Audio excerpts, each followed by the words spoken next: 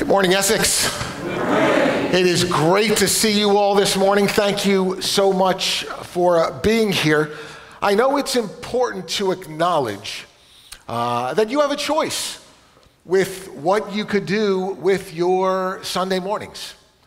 And I know many of you might want to be at home watching the U.S. women's basketball team play for gold. But hopefully you've set your DVRs. Typically what we like to do is we like to have our cell phones silenced during our service. But if anyone does get an update on the score of the game, feel free to just chime in. We do have a few guests with us this morning. Amy Hollis, the pastor at the Essex Baptist Church, is on vacation. So we have a number of folks that are worshiping with us from right up the street. Would you do me a favor? Make them feel welcome and give them a round of applause. And thank you for joining us this morning. We do have a Welcome to Worship guest book in our lobby if you would like to take a moment to sign that and let us know you were here, especially if you are here visiting with us for perhaps the first time.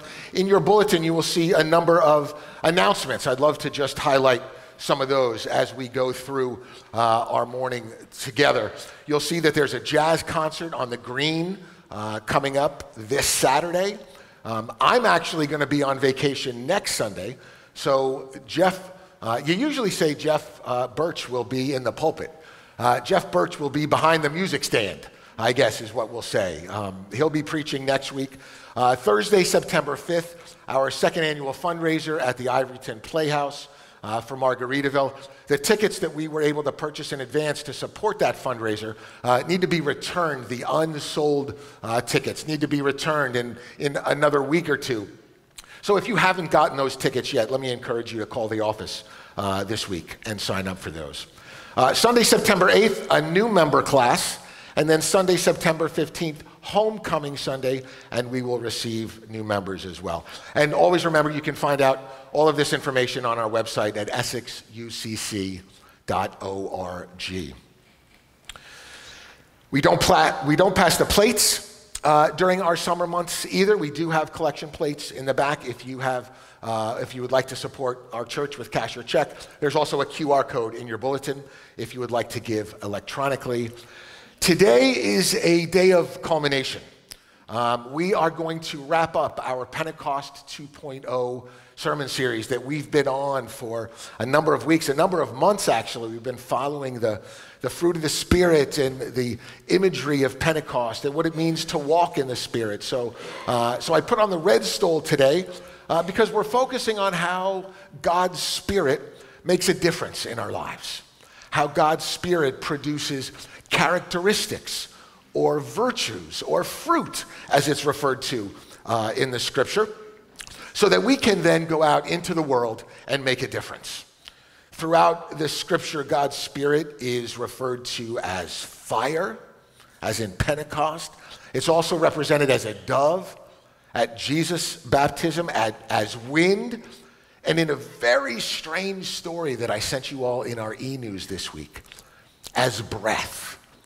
There's this vision, this story from the book of Ezekiel that's often referred to as the Valley of Dry Bones.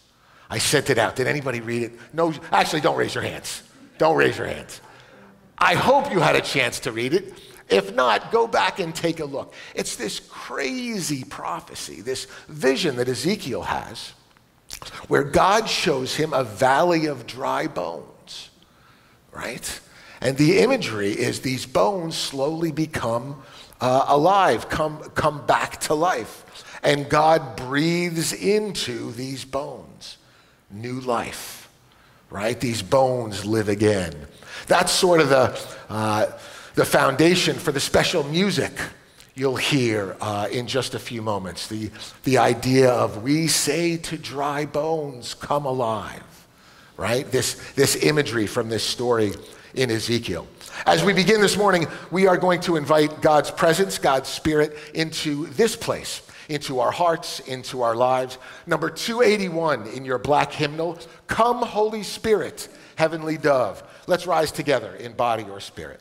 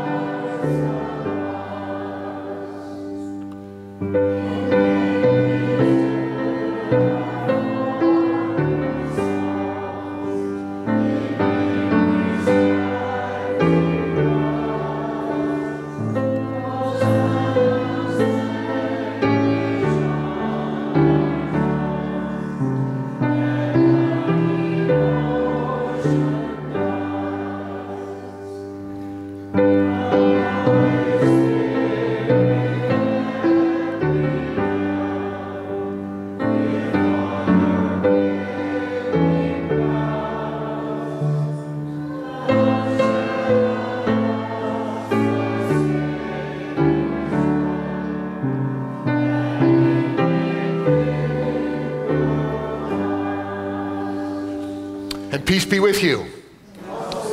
Before you sit down, let me challenge you to find a new face this morning. Introduce somebody you don't know and greet them with the peace of Christ.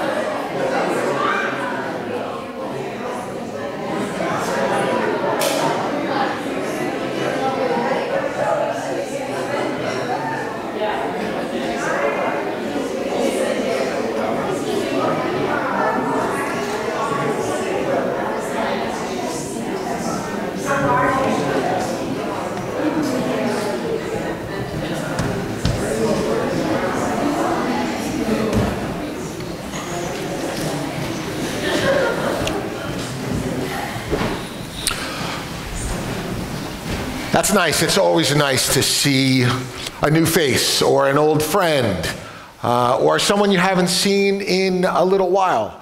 For those of you from up the street, what we typically like to do in these next few moments is just take some time and share with one another the joys and concerns of our heart, the things that we have celebrated over this past week, and the things that have maybe confounded us a little bit as well. Sometimes this imagery of dry bones from Ezekiel can be what we feel like.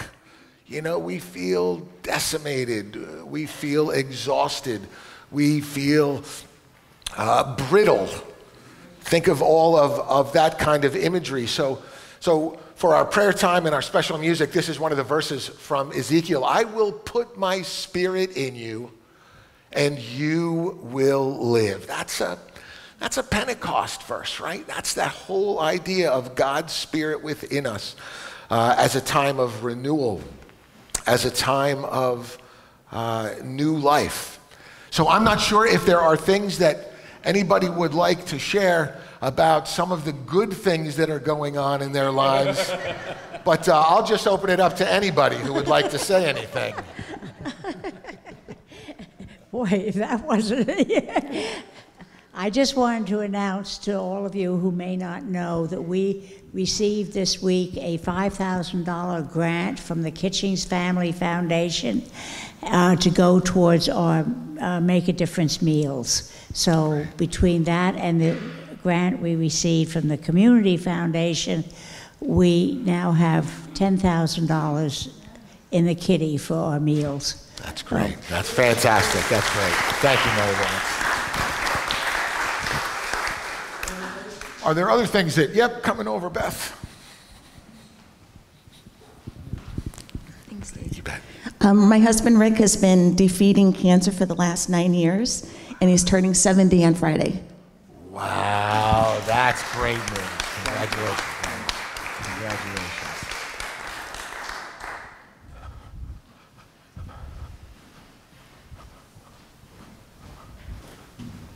Is this about Paula? Yeah. Can you save that to the end? I'm going to save that to the end. All right. Oh, coming to Joan.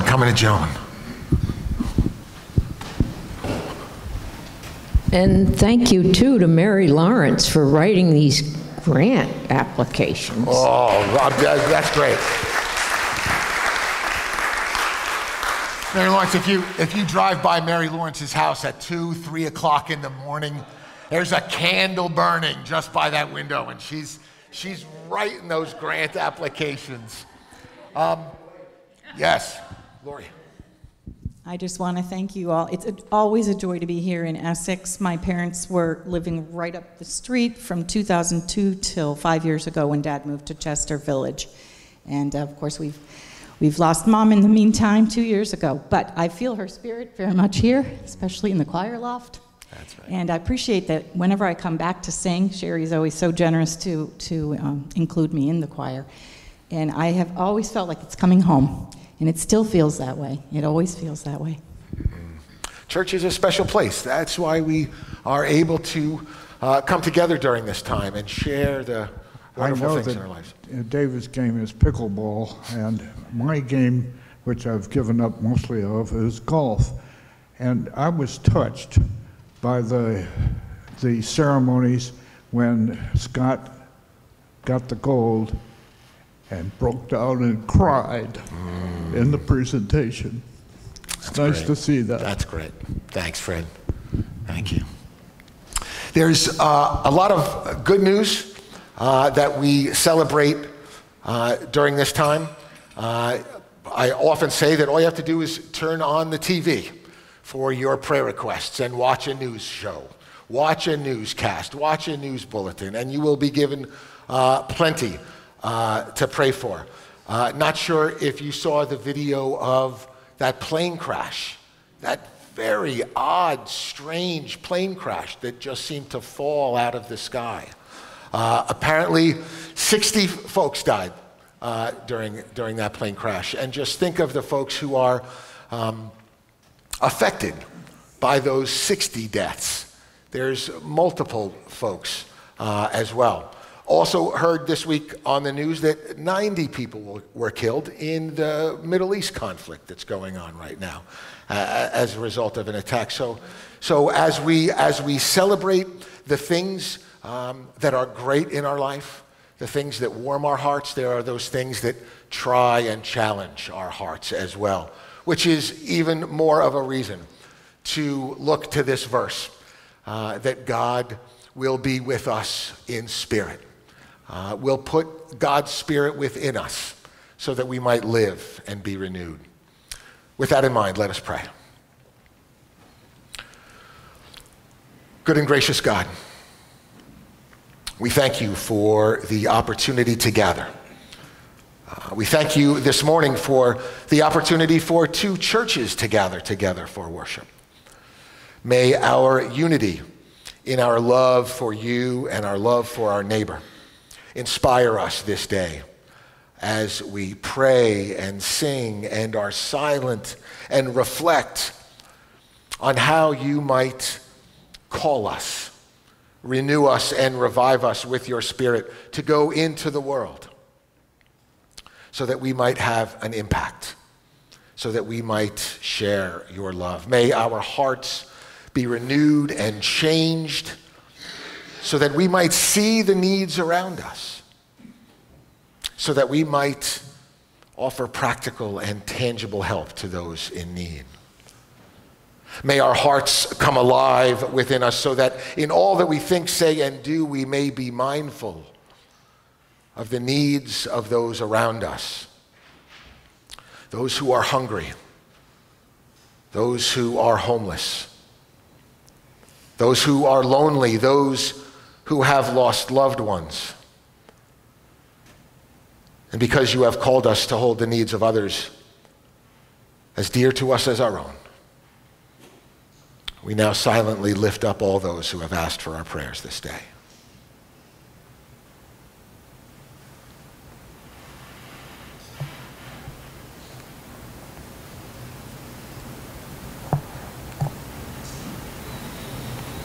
And we pray now together with the words Jesus taught us, saying, Our Father, who art in heaven, hallowed be thy name.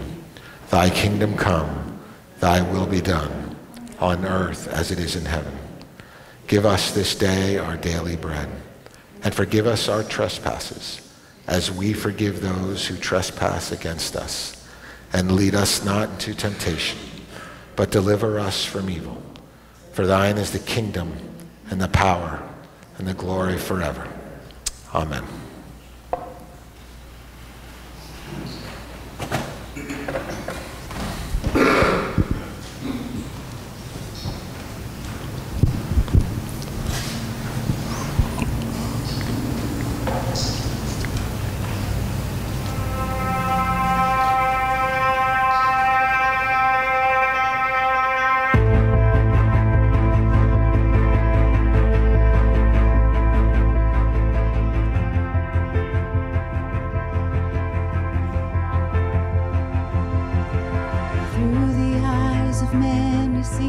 knows there's so much we have lost. We look down the road where all the prodigals have walked, and one by one the enemy has whispered lies, led them off as slaves.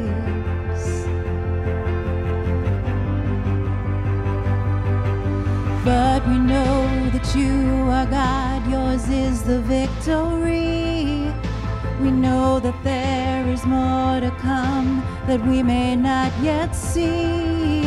So with the faith you've given us, we'll step into the valley unafraid. Yeah. As we call out to dry bones, come alive, come alive.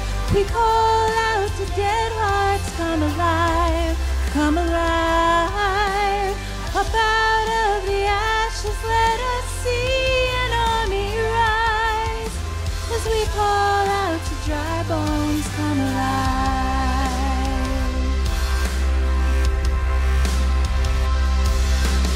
God of endless mercy, God of unrelenting love, rescue every daughter, bring us back the wayward son, and by your Spirit breathe upon them, show the world that you alone can save. You alone can save. As we call out to dry bones, come alive, come alive. We call out to dead hearts, come alive, come alive. Up out of the ashes, let us see an army rise. As we call out to dry bones, come alive.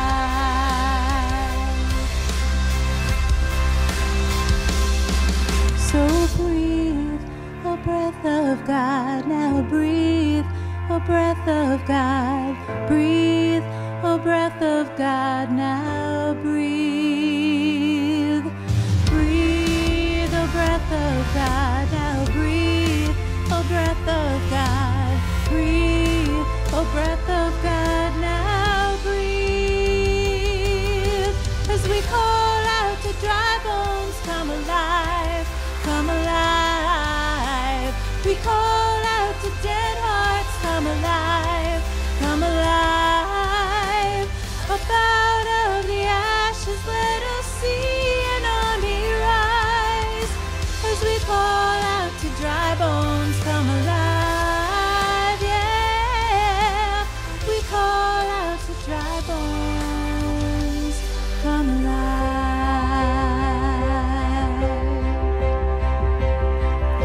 Oh, come alive,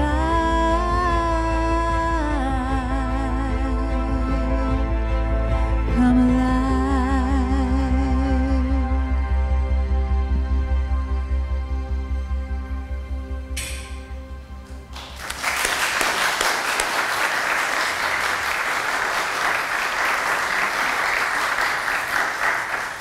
If you were here last week, you'll remember me saying that we were going to use the same scripture reading 2 weeks in a row. Last week we focused on the middle section of this passage. Today we're going to focus on the front half and the back half, or the introduction and the closing of this passage, sort of like bookends. So those of you who are with us from Essex, Essex Baptist, don't think that I'm ignoring the middle of this passage in the sermon. We're going to focus on the beginning and the end of this passage that Susan is going to read for us. Thanks, Susan. Okay, this reading is from the book of 2 Peter, chapter 1, verses 2 through 8. May grace and peace be yours in abundance through the knowledge of God and of Jesus our Lord. God's divine power has given us everything we need for a life of godliness through our knowledge of the one who called us by his own glory and goodness. Through these things, God has given us precious and magnificent promises, so that through them you may become partakers of the divine nature, since you have escaped the corruption that evil desires have brought into the world. Because you have these blessings, do all you can to add to your life these things. To your faith, add goodness. To your goodness, add knowledge. To your knowledge, add self-control. To your self-control, add endurance. To your endurance, add godliness. To your godliness, add kindness. And to your kindness, add love. For if you have these qualities in abundance, it will show that what you know about our Lord Jesus Christ has made your lives useful and meaningful. Amen. Thank you. Thank you, Susan. The church that I grew up in kind of had a tradition of kids in Sunday school memorizing Bible verses or having a favorite verse, right, and memorizing it. Sometimes they refer to those as a life verse. You know, what's your life verse? Well, it's tough to have a life verse when you're 12 years old, right? I mean, you really don't know too much yet. And I've had a couple favorite life verses over the years. Some of you may know that I'm a drummer.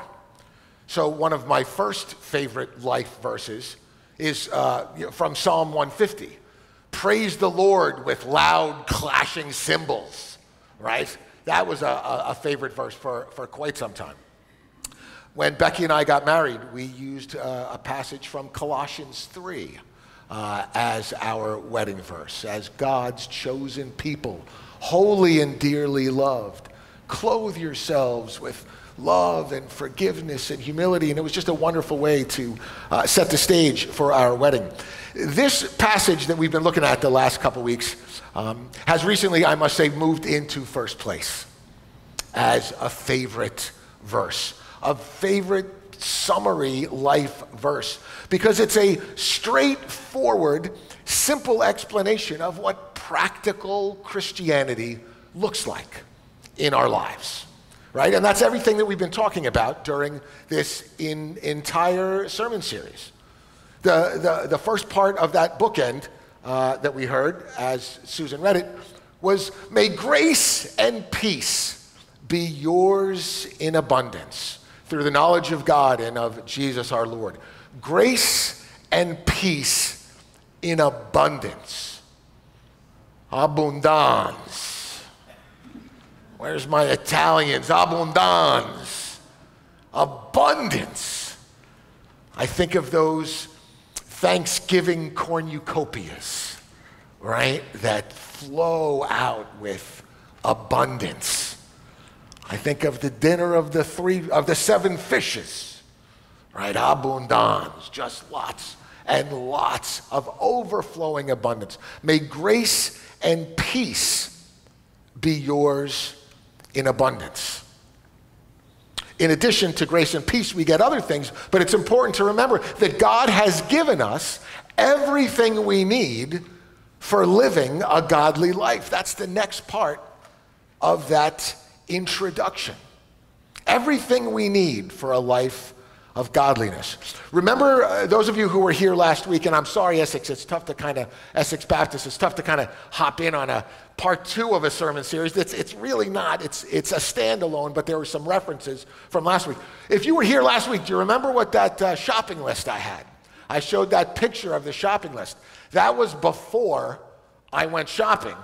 This is what our shopping list looked like after we're done shopping, right? Right? We scratch everything out, right? And if we don't do that, we either get it twice, and if we don't take the list, we forget. But when you're done shopping, your list should look like this, which will indicate that you have everything you need, right? We were going to make a dinner, and we needed this list. We had everything we need. What's it like to have everything you need? What does it feel like? Good, right? Secure. Lucky. Amen, right? Fingers crossed that we could have everything we need. But secure, safe. You have everything you need. God has given us everything we need to live a godly life. We were going to make a dinner. We had everything we needed. It was in the pantry. We just needed to go and get it, right? We needed to pull it out of the pantry. We had it. We just had to use it. And God has given us these things, these promises, these gifts, these fruits, so that we might be, in the next verse, partakers of the divine nature. What on earth does that mean? Partake, this is one of the most amazing phrases, I think, in scriptures. Partakers of the divine nature, that is Pentecost 101. That God's nature would somehow participate with us. We can partake of that nature. If you remember, over the course of this Pentecost sermon series, we saw God's Spirit as tongues of fire, right? We saw God's Spirit as a dove at Jesus' baptism. Come, Holy Spirit, heavenly dove. We just sang that wonderful, wonderful hymn. In the Hebrew scriptures, there's that pillar of fire and pillar of smoke, right? God's presence, God's Spirit leading the children of Israel. And the outcome of these promises and presence, the promise of the presence of the Spirit, is participation in the divine nature. The $20 seminary word for that is theosis, or divination. And those are kind of fancy words. Let me see if I can kind of help you grasp this concept with an idea that might be familiar. Remember when you were in 4th grade, 5th grade, 8th grade, high school, and you had to study for a test? Do you remember that? What was that like? Not good. We had good earlier, we had not good. Right, it's not good, right? And we would resort to all kinds of tricks to study, right? We would even sleep with our textbooks under our pillows, right? Thinking that all of that knowledge might seep into our brains. Do you remember what they used to call that? Osmosis. That is actually right. Some people use flashcards to study. I use osmosis. I'm going to put that book under my pillow, and all that's going to just seep right through. Osmosis is the spontaneous net movement or diffusion or transfer of solvent molecules through a selectively permeable membrane from a region of high water potential to a region of low water potential. Yeah, exactly, right? When the Spirit moves from one place to another, it's described as theosis or divination. We might be partakers of the divine nature. That's theological osmosis, right? Spiritual osmosis, that we might participate in the divine nature. And that's exactly what the whole Pentecost story, right, is about. God's Spirit being with us. And so we're told then that if we have these qualities, remember, in abundance, we will be partakers of the divine nature. If we have these qualities in abundance, that's the second time that abundance has been mentioned, right?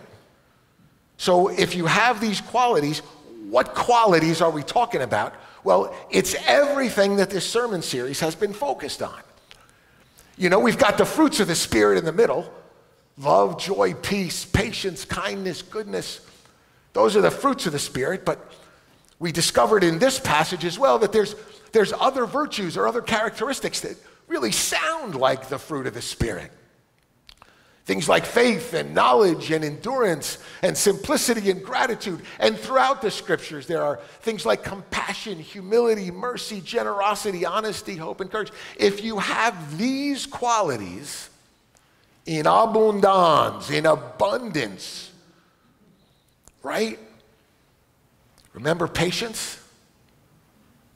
How's your merge on the interstate going these days? Right? We talked another not good, right? We talked about that. Not good. But when you have patience in abundance, things begin to change. We were all together a few weeks ago when we talked about goodness and generosity down on the green. And after communion, with all the generosity of the churches of Essex, there were 12 basketfuls left over for the Shoreline Soup Kitchen and Pantry. You had generosity in abundance, and it made a difference in people's lives. When you have these qualities in abundance, it will show that what you know about the Lord Jesus has made your lives useful and meaningful. I love this phrase for so many reasons. If you have these qualities in abundance, it'll show that what you know about the Lord Jesus has made your lives useful and meaningful. The illustration a couple last week was, we're going to use these to refer to kind of the fruit of the Spirit, and we can read about the fruit of the Spirit all we want, right? We can study what's in this book all we want. We can put it under our pillow, right? And try and study as well. But until what's in this book, until those fruits of the Spirit, those qualities in abundance, get into your life and make a difference in the world, right? That's what makes your lives useful and meaningful. This phrase is probably my favorite one of this passage, because it reflects the whole idea of our sermon series. How God's Spirit gets into us, produces the fruit of the Spirit, and then we go into the world and change the world. That sense of practical Christianity. If you've heard me preach on, on wisdom literature, the definition of wisdom literature in the scripture is so that we might be able to navigate life successfully. So this passage, this second bookend, this end of this passage tells us that when what we know in our brains gets added to that fruit of the Spirit and put into practice, what results will be a useful and meaningful life. We have everything we need to live a godly life. The question is, are we going to open the pantry and put it into use, right? Who doesn't want a useful and meaningful life? That's what we strive for, to make a difference in the world. I guarantee when you put these things into practice, your lives will be useful and meaningful, because what you know about God, what you know about the Lord Jesus, that's in your head, right, will make it down to your heart and transform you. Seminary professors were fond of saying, the longest distance is the 2 feet between your head and your heart, right? How do you get that knowledge from your head into your heart and then into your hands to go and make a difference? Remember, we said last week as well that Prayer doesn't necessarily change things, but prayer changes us, right? And we change things. This Pentecost, I'm actually kind of sad that this sermon series is winding down. This has been such a joy to focus on this sense of practical Christianity, to stress and illustrate for us what a difference God's Spirit will make in our lives when we walk in the Spirit, when we walk humbly. You know, we've used this illustration of walking in the Spirit and the Christian life as a journey, right? Because a practical faith allows us to live out Jesus' great commandment, right? If our faith doesn't make a difference in how we love God and love others and do to them as we would have do to us, then our life is not meaningful and not useful. And that's the goal of this passage. Dare I say, that's the goal of Jesus' entire ministry. To teach his followers how to love God and love their neighbor. Let's pray. God, be with us this day and transform our hearts. Breathe new life into us as you did for Ezekiel in the valley of dry bones, as you did for Jesus' followers on Pentecost. May your Spirit renew and revive and restore us as well in all that we think, say, and do, so that our lives may be useful and so that our lives may be meaningful. Amen. Our closing hymn this morning is number 293 in your black hymnal. There is a sweet, sweet spirit in this place. Let's rise together.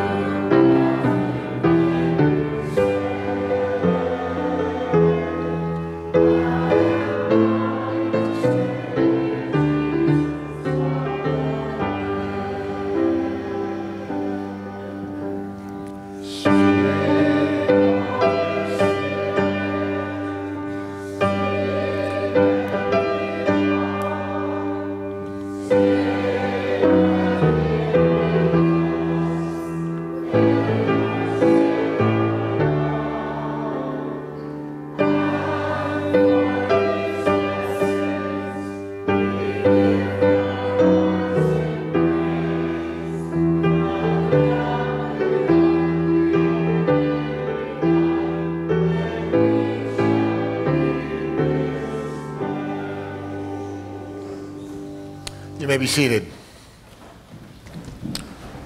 Without a doubt, we'll know that we have been revived. That's Pentecost, right? That's that spirit, that valley of dry bones that have been revived. That's God's Spirit within us. I can't help but sing that song. And as we wrap down this sermon series, three people come to mind. I can't help but sing that song and think of Bob Johnson. Can't help but think of Bob Johnson singing that song. A very useful and meaningful life who impacted so many people, right? Do you remember when we first started this sermon series? We had a mascot. You get a big gold star and extra credit if anyone can remember the mascot that we started with months ago with this sermon series.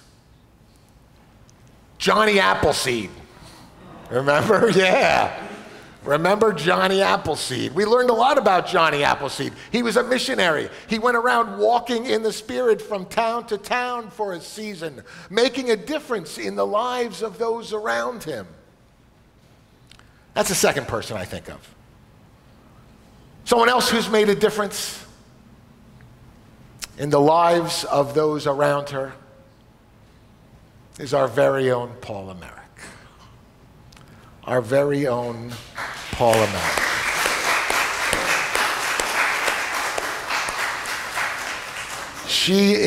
Paula is getting ready to move in a couple weeks.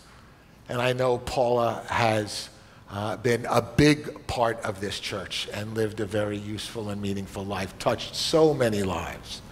I've only had the honor of knowing Paula for 2 years and 3 weeks.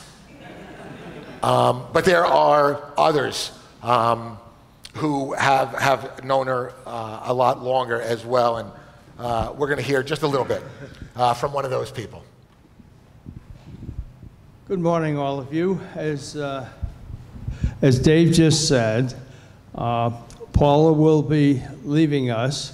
She's going to go back to one of her original hometowns, Ashford, Connecticut, where she will be, among other things, a former first selectman. Wow.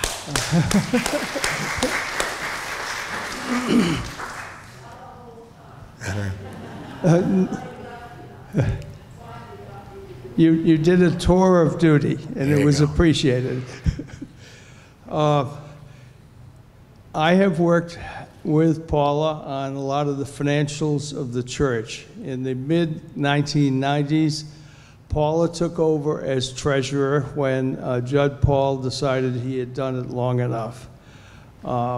She was treasurer for 15 or 20 years. I can't remember exact dates, until the early 2010s when Cheryl Harger took over for her. That was 15 to 20 great years.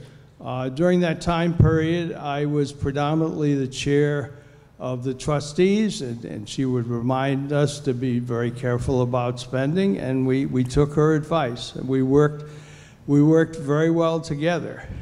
So in addition to being treasurer of the church, in the community, for a number of years, she was treasurer of the Connecticut River Museum. She was a treasurer, I believe, of the Iverton Playhouse for a long period of time, and I think even the Essex Winter Series, if I have that right.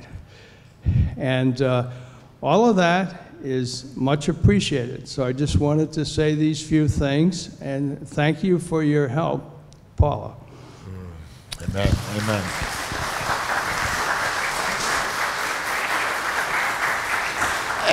And I must say, while I've only known her for 2 years and a couple of weeks, it didn't take long for people to tell me stories about Paula and what she did, the service to the church on mission trips and taking care of some of the young folks and just reaching out to have a very, very useful and meaningful life.